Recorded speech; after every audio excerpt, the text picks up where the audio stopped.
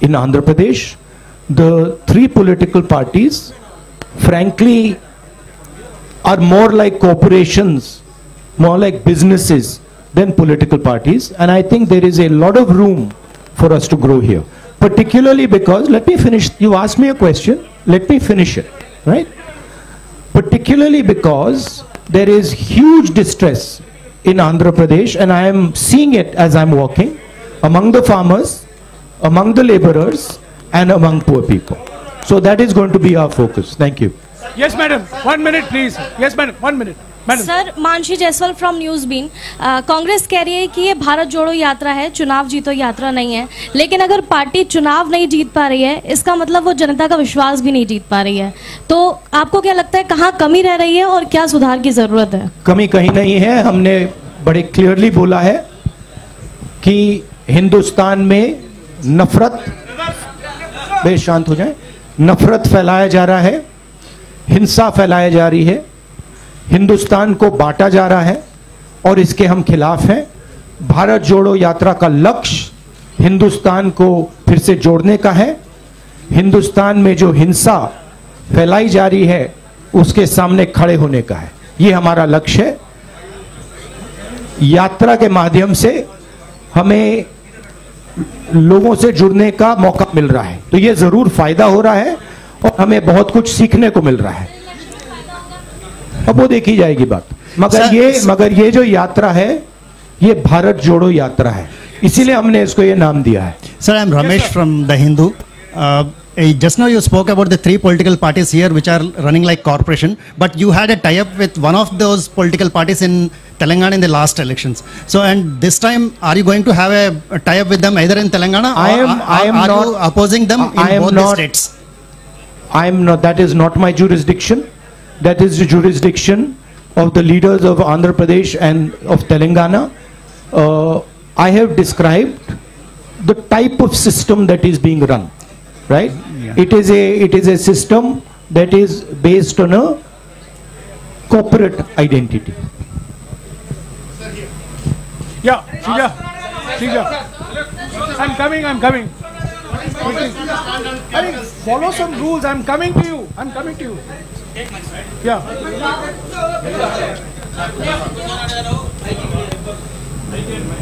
There's a new president that's going to be elected this evening. That's for the new president to decide. So will you be reporting to the new president? Obviously. So you will be.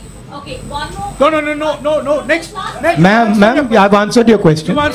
Let others also now ask questions. You've answered the question. Yes, please. Sir, the Congress president is the supreme authority in the Congress party. And every Congress member reports to that person.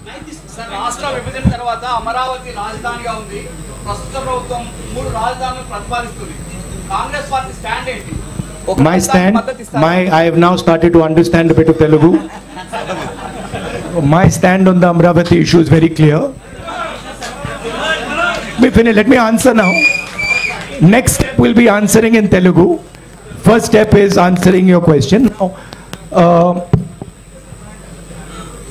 We do not think that the idea of having 3 capitals is a sensible, efficient idea. We think that Andhra Pradesh should have 1 capital, and we think that capital should be Amaravati. That is our position. We also don't, I met yesterday the people who have given their land for the capital and who have been cheated. And I would like to reiterate here that we stand by those people and we will defend the rights of those people. No, Dinakar, please. You've asked the question. Yes, ma'am. In UPA 1 and 2, joint AP has got more than 33 MP seats. Now you are on Bharat Jodo Yatra. Please, 1 minute. I've called her. Please.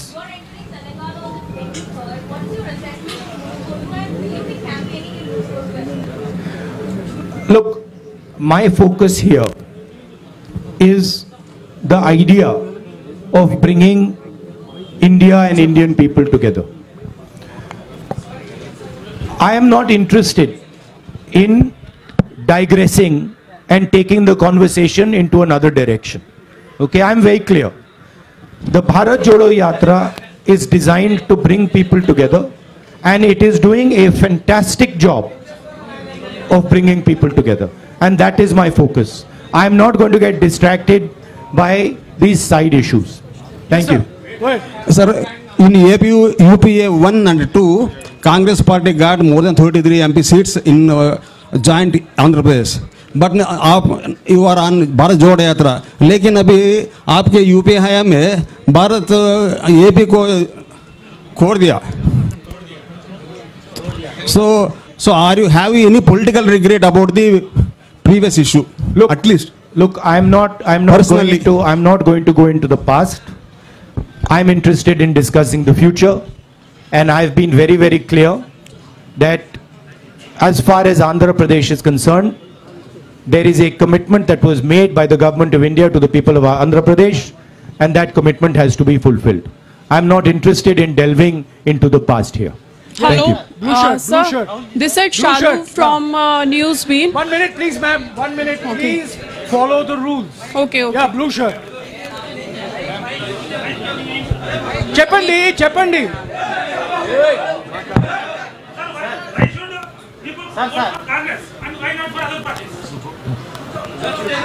Why should people vote? Well, there are a number of reasons why people should vote for the Congress and not for other parties. First reason is Congress party is the only party in the country that represents every single Indian person. It does not discriminate between caste, community, religion, state. We are everybody's party, first. Second, we are a party that defends the rights of poor people, defends the rights of farmers, defends the rights of laborers, defends the rights of small and medium businesses, and we are a party that understands how to bring harmony to this nation. We are also a party, unlike most other parties, that listens to people, has free and fair elections inside it, and has a culture of listening and caring people. Have you ever heard of anybody dissenting publicly in the BJP? Can you dissent publicly in the YSR Congress? Can you dissent publicly in the Telugu Desam? I don't think so. Dissent is not tolerated. These are dictatorships. The Congress party is the only democratic, open-minded party in this country. That's why you should support it. And I know you agree with it because you're smiling. The young lady there. Sorry. Clear, sir. You made it clear that you will report to the new president now. A little more clarity on your role and Ms. Sonia Gandhi's role in decision making now that the party will have a new president anytime. See, I answered that question. My role, of course, I cannot comment on Congress President's role. That is for Mr. Kharge to comment on. I'm very clear as far as my role is concerned. The Congress President will decide what my role is and how I am to be deployed. No supplementary, please. That you have to ask Kharge ji and Sonia Gandhi ji. But as far as Bhaiya, can you just move a bit to the side so I can see the lady? Sir, only one question. As far as I know, Sir, please, one question. Madam, you've been Ma'am, asking don't the question interrupt. every time, please. As far as the Congress party is concerned, the final authority in the Congress party is the Congress president, and we will have a new Congress president, and that gentleman will decide exactly how the Congress party moves forward. Yeah, please, Sir, 1 this is minute, Sharif please, from 1 Rayalaseema minute. Journalist Forum, media convener. So I would like to ask one question from... He's asked me, one second, let me. Look, Mr. Kharge and Mr. Tharoor are both people with experience and understanding. Whoever gets elected, they do not need advice from me. They have experience, they have understanding, and they will decide what to do. Sir, do you notice there are so many attacks on journalists nationwide? Do you have any framework to help the journalists? Do you notice there is also so many attacks on me nationwide and on me, on my image? Sir, what is your framework to help the journalists? Oh, The Congress party, of course, believes in a free discussion. Congress party has the courage to face journalists. We are not scared of journalists. Of course, the BJP doesn't like to face the truth, is scared of journalists, doesn't like this type of conversation. By the way, have you ever seen the Prime Minister having such a press conference? Have you seen the Prime Minister having such a press conference? Never. Sir. Yes. Right? Sir, Khalil from... No, one second. So we have a culture where we see journalists as our allies because we want information. We want to understand what's going on. So when we are in power, we see you as people who give us information to govern, not as people who should be silenced. Yes, please. Sir, Khalil from Mahanews. Sir, మీరు అధికారంలోకి వచ్చేందుకు వైసీపీని రాష్ట్రంలో YCP మద్దతు తీసుకుంటారా? కేంద్రంలో మీరు అధికారంలోకి రావడానికి అవసరమైతే వైసీపీ రాష్ట్రంలో ఉన్న వైసీపీని మద్దతు తీసుకుంటారా? Okay, I'm trying. Sir.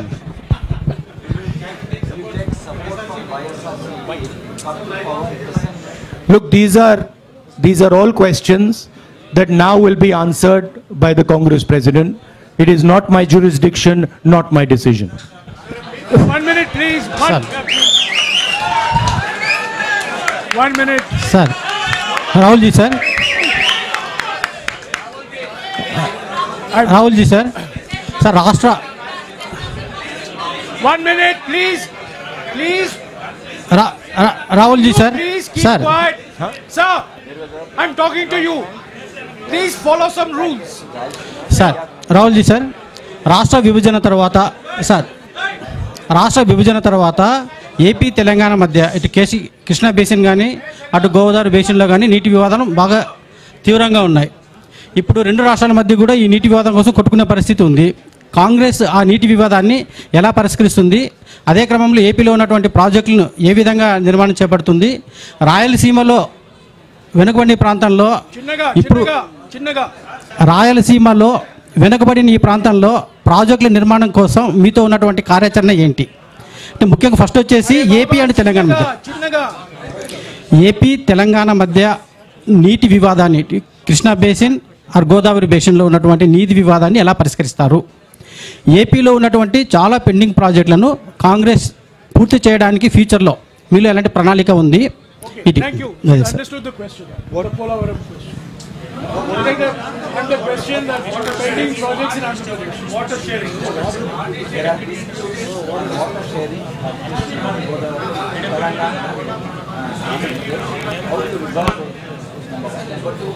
There are many pending projects in Andhra Pradesh. How will you see that gap? Look, as far as dispute resolution, there is a mechanism, there is a legal system. That system is going to look into these matters. I am nobody to comment on these matters. As far as the Polavaram project, pending projects are concerned, we have a commitment that we will ensure when we come to power that these commitments are fulfilled. I have met the people from the Polavaram project as well, and I have given them that commitment. So we are invested in ensuring that those projects are completed and the benefits of those projects get to the people of Andhra Pradesh. భారతదేశం కుల రాజకీయాల నుండి విముక్తి పొందేది ఎప్పుడు? వీటి మీద మీ Thank you for this opportunity. Quickly. Looking at the significant impact of Bharat Jodo Yatra and the Congress president's election, what is your next plan of action to win back the confidence of the voters, particularly in the coming state assembly elections in Himachal and Gujarat? Thank you.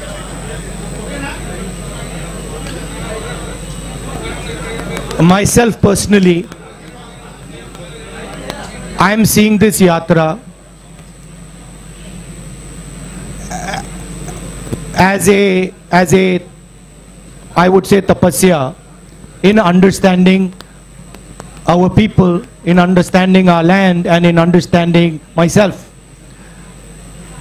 I am not looking beyond this yatra.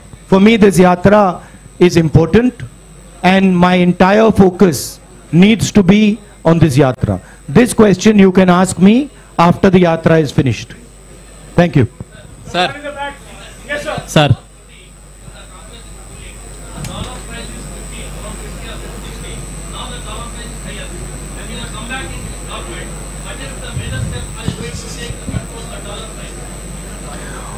Well, it is not just a question of the dollar price. It is a question of how you look at the Indian economy and how you think about the Indian economy.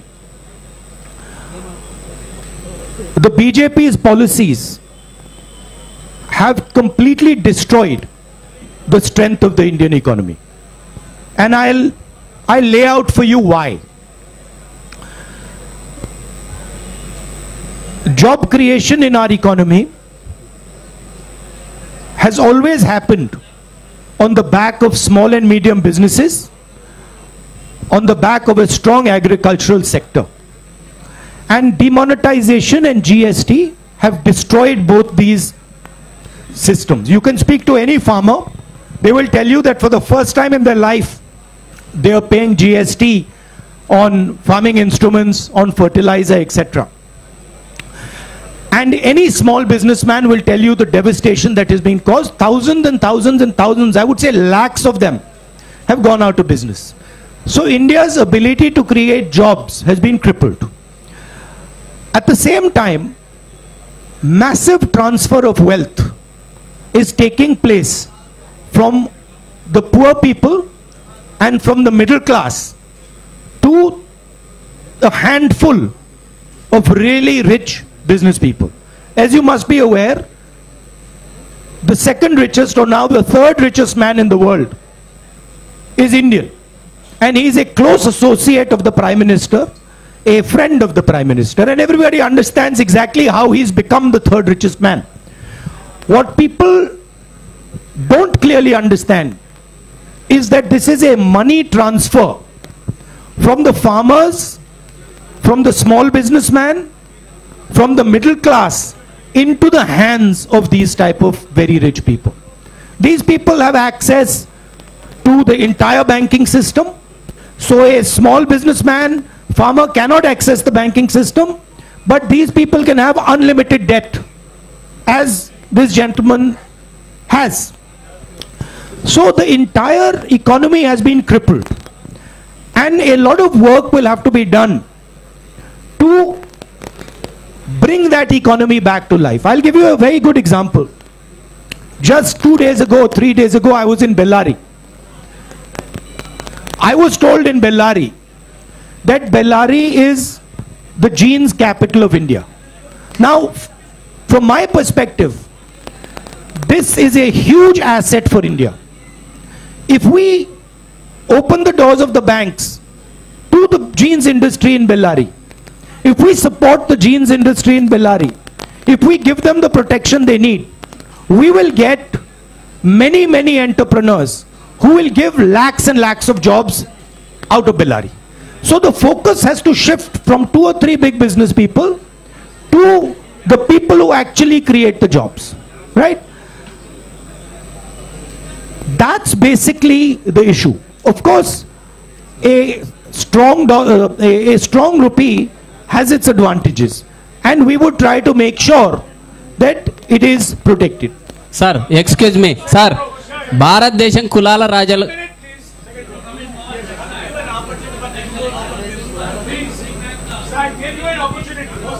By the way, I just like to make a point that this idea of a strong rupee or a weak rupee as being good or bad, it is actually more nuanced than that. It doesn't actually work like that. There are advantages of a strong rupee, there are disadvantages of a strong rupee, and both those have to be taken into account. Yes, sir. You spoke about Indian economy. BJP destroying Indian economy. Does that GST is one of the reasons? Does that mean Congress revert back being forced to GST? The idea of the GST was one unifying tax. Our vision for the GST was a GST that would develop out of a conversation with the states. The BJP has actually imposed a GST on the country without a conversation with the states. They have forced it. And they have forced 5 different tax regimes. There are 5 different levels of GST. There is no GST in the world that has 5 different levels. It is only existing in India. So we are against the basic design of this GST. We will bring a GST that is one simple tax, one GST, one tax. And we will do so after a conversation with the stakeholders. And we are confident that we can give India a GST that actually simplifies the people's lives. భారతదేశంలో కులాల రాజకీయాల మధ్య విముక్తి ఉంది. అయితే BJP కులాల రాజకీయాల మధ్య చిచ్చు పెడుతుంది. దీన్ని ఏ విధంగా చూస్తారు?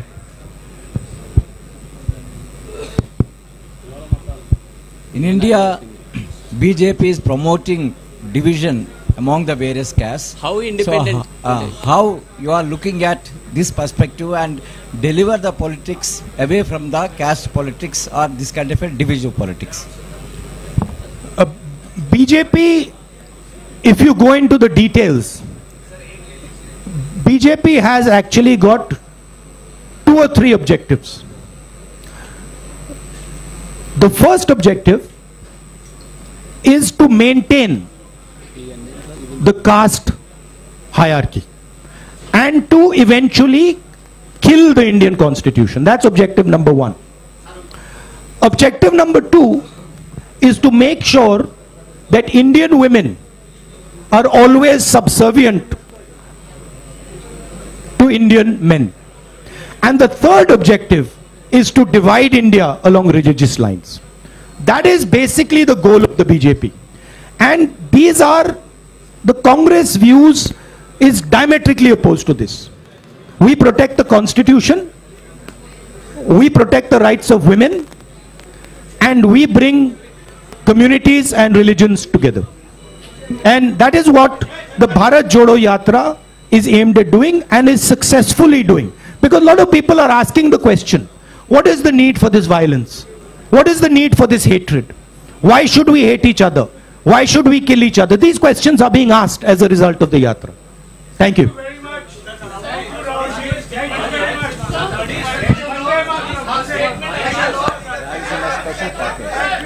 Look, on the issue of the Rayalaseema special package, my friend wants a statement on this. On the issue of Rayalaseema special package, we are committed to everything that the government of India has promised the people of Andhra Pradesh.